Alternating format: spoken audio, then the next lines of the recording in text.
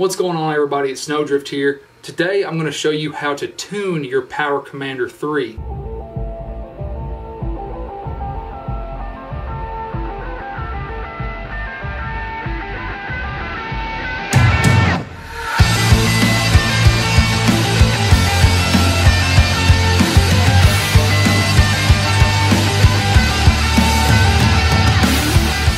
Before we get the video kicked off, I would ask if you enjoy the video to please like and share it, and if you're new to the channel, please subscribe. We're always doing something cool here on the channel. I'm always trying to bring you guys exciting and neat content, and a few how-to videos here and there as well. So this is one of those how-to videos, and I really hope you enjoy it. And like I said, if you do, please subscribe. I greatly appreciate y'all's support, and let's go on with the video. In my last how-to video, when I changed the oil in my bike, not a lot of people, but a few people complained that I just talked for the first 10 minutes.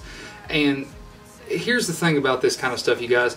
I'm making these videos step by step by step, so that way people that are completely new to this know exactly what to do. Now, if you're one of these people that are saying, hey, get on with it, show us what to do, and you just want to skip the explanation, you're either smart enough to skip to the parts where I'm actually doing something in the video, or you're too smart for your own good and you're the one that needs to be watching it the most.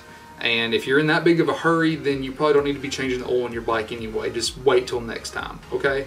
So now that we got that out of the way, I'm going to show you guys step by step how to tune your Power Commander, because I am walking into this with a completely fresh set of eyes. I've never done this before, and I wanted to show you guys how to do this from a completely noob standpoint, because I work with computers every day. It's my job, but I have never tuned a car, never tuned a bike. I've never actually had my bike or car of mine on a dyno. I've seen it done plenty of times, and those guys are in a whole different world, but I want to show you guys how to tune your motorcycle at home if you already have a Power Commander 3.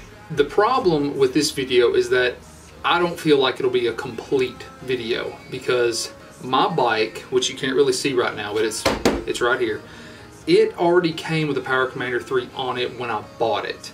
And so the whole step of installing it, I really wanted that to be part of this video, but Power Commander, DynoJet Power Commander actually has extremely detailed and well laid out instructions on their website. I will link everything down in the description for what I found, and I figured all this out on about 30 minutes worth of research, guys, so I know you guys can do it too. I just wanted to show you a video representation of exactly how to do this, because a lot of people like to see it in person before they want to tackle it themselves, because this can be kind of scary if you don't know what you're doing. So I wanted you guys to learn from my mistakes, if I make any, today, so that way you don't make any in the future. So with all that stuff being said, without further ado, let me show you how to tune your Power Commander 3. Before we get started, I'm going to show you the tools that you're going to need. Tool number 1, keys. Tool number 2, a micro USB cord. And this is the same kind of cord that will plug into your GoPro. It's literally the same thing. You can actually use your GoPro cable that you use to charge it, but I've got this really long one. It's 6 feet long, and I actually bought this from Walmart, and this is an old PlayStation 3 controller charger.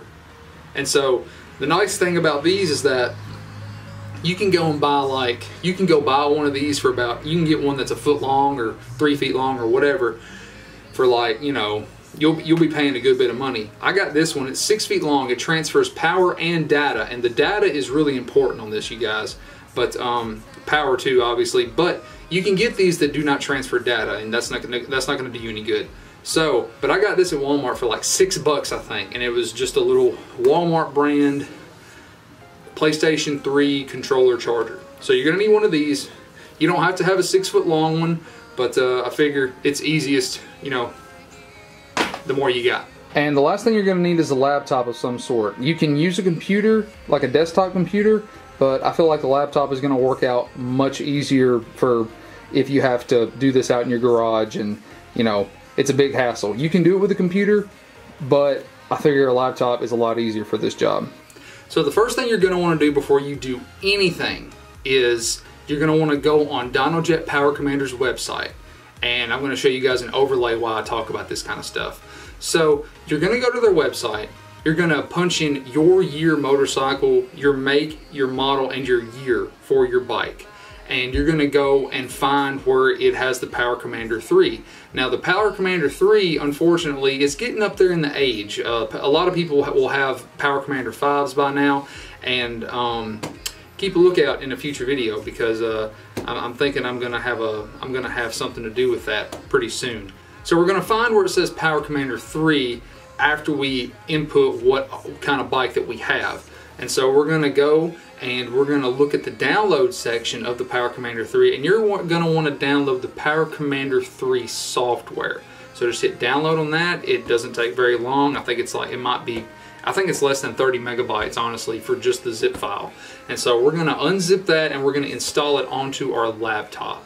So we're gonna do that, and once we have that on our laptop, well, yeah, that's pretty much all you need. You're good to go.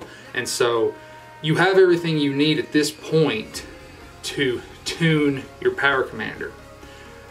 Now, what we're gonna do is that I'm not a tuner. I don't know anything about this stuff. I don't have a dyno. I don't even know where to begin, but I do understand the numbers. For each one of these numbers that you can see here, the zeros represents a base map on your ECU that comes from the factory, that comes from the manufacturer of your motorcycle. You can put a negative number and you can put just a regular number, and whatever number you put in there, that is going to be a percentage of fuel added or taken away from the base map that's put on your ECU from the day that it's brought out of the factory. So we're going to scroll down on the Power Commander website. We're going to scroll down from where it says Power Commander 3, and we're going to look at the maps that you can download. And if we scroll right down here, we can see that they have a 2006 CBR 1000 RR with a full Akrapovic exhaust and an aftermarket or stock air filter. That sounds a lot like what we have here. So I'm going to download this map file, and it only takes a second to download. It's only 5 kilobytes. And that's pretty amazing that something that small is going to pretty much change the horsepower of your motorcycle. That's pretty impressive stuff. Okay, so before you can send the map over to your Power Commander, we need to get to it. So I'm going to show you guys exactly how to hook everything up.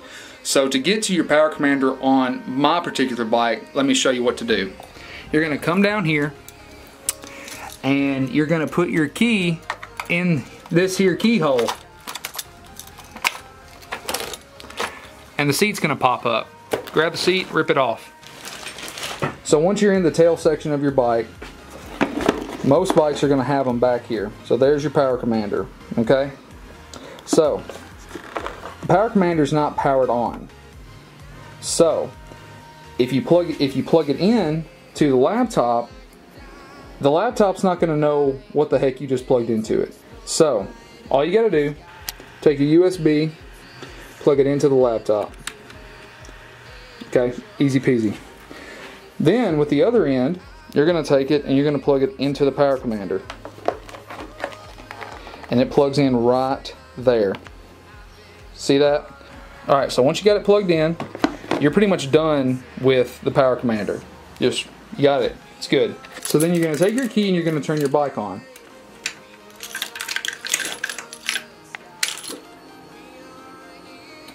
Alright, you're just going to leave your bike on, guys. So now you see that the Power Commander has power. You're good to go. Once you do that, it'll have the serial number pop up for your Power Commander. It'll have your throttle position, and if you watch this is kind of cool. You can actually twist your throttle and it'll tell you what throttle percentage that you're at. All the way up to 100%. So that's pretty cool. So now you can see that this thing has there's no map on this guy. So there's nothing going on with it. And from here you can professionally tune it if you know how. That's beyond me. But I will show you what to do to put a tune on it. So remember that map that we downloaded earlier? We're going to go over here and we're going to go to Open Map File. And you're going to want to navigate to where your Power Commander 3, where you downloaded your Power Commander 3 map file at. Right here is where I have mine. It's Power Commander 3 full Acropublic exhaust with stock or aftermarket air filter is the one that I downloaded. It's the M125-003 is the one that I downloaded. So you're going to click that. You're going to click open. And as you can see, it automatically filled the table up for me. So that's it. That is a map that was done by DynoJet for my bike with my aftermarket parts that I have on the bike. After that, you're going to want to go over here to where it says Send Map. And you're just going to click Send Map. Then it's going to tell you that the Power Commander map was sent successfully. You're going to hit OK. And that's all there is to it. And I've read that after you send the map, you need to leave the Power Commander on and hooked up to the computer for about 30 or 45 seconds so that way it has a chance to load all the files that you just sent to it. So after it's been about 30-45 seconds, maybe even a minute, you go over here, turn your bike off, okay, because you don't want to unhook the Power Commander from the computer while the bike is still on. I just, you know, that just seems like a bad idea to me. So then you can go ahead and unhook your Power Commander, and you can place your Power Commander back in its nice little hole over here. Pop your seat back on, and you're good to go. Alright guys, that's pretty much it. That's all there is to putting a tune on your Power Commander 3 for those of you that didn't already know how to do it. And if you did know how to do it, why are you here? So one thing that I would suggest doing is making sure your bike still starts, because if it doesn't start, you're going to have some major problems. So I know you can't see it, but I know you'll be able to hear it. So I'm going to go ahead and fire up the blade, make sure it still runs, make sure it still revs, and we'll close out the video. Well, the fuel pump prime, that's a good sign.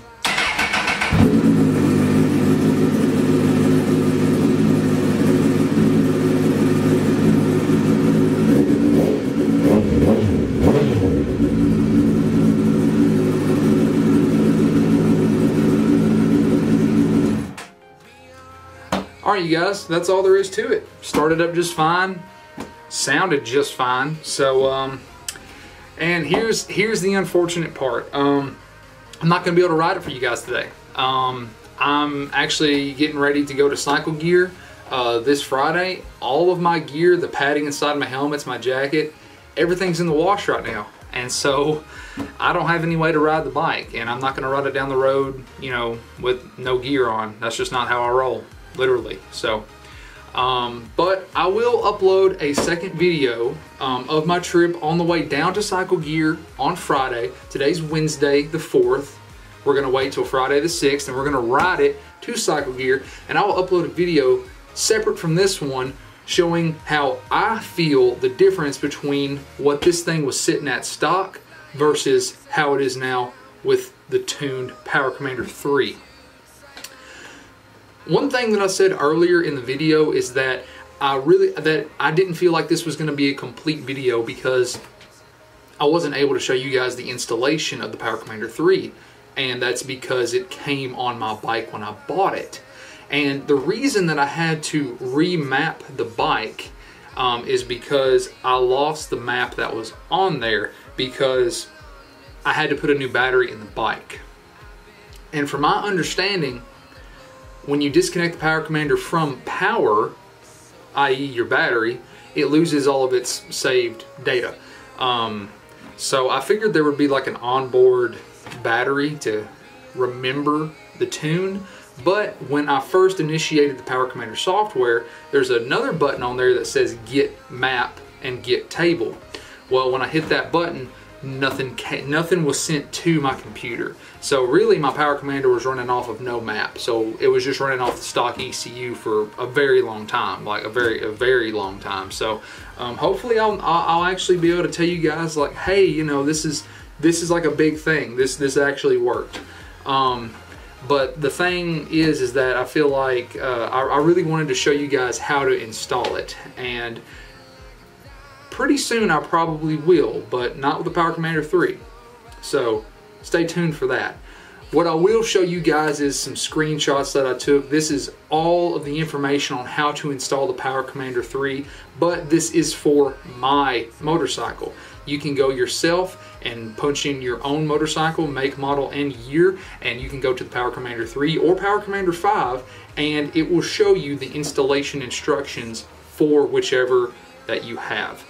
So, with all that being said, with all this being explained, I really hope that you guys enjoyed this video. I hope I didn't ramble too much, and I hope that if you've never touched this before, let's say that this is a Power Commander tune for dummies, if you will. All of the super smart internet people out there that think that I explain too much. This is for the people that actually want to do this correctly. So, like I said, if you enjoyed the video, please like it, share it, and if you enjoy the content, subscribe to the channel. I greatly appreciate your support for the channel, and there will be more cool and exciting videos to come. Thank you guys for watching, and I'll see you in the next one. I wanna be a good man. I wanna see God. I wanna be faithful, but I know that I'm not. I wanna be a good man. I wanna do right.